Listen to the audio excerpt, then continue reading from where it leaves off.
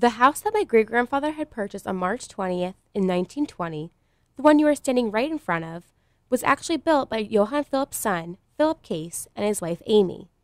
It was built in 1798 and took approximately 2 years to construct. If you look up against the house, you can see the oculus with the sun. It was a way to let people know, coming from the direction facing it, whose house they were approaching. Right now it says ABC, but if you were right on top of it, it would most likely say APC. The lower half of the B definitely sticks out a lot. On the other hand, the numbers are perfectly arranged. The 8 has 2 perfect circles. But how could this be? Someone may have done a paint job and changed a letter. But if you were to approach the house, you would know that it was Philip and Amy Case's house because of the relationship between their initials and the letters written on the house.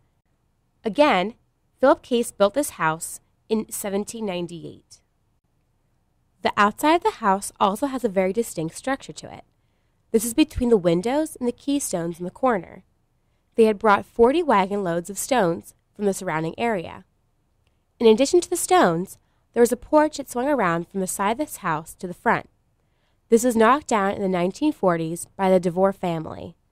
After an archaeological dig, the archaeologists found the platform for the porch rested on.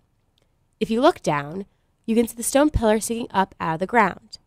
Please press the next button on your device, and we will talk about the Case family.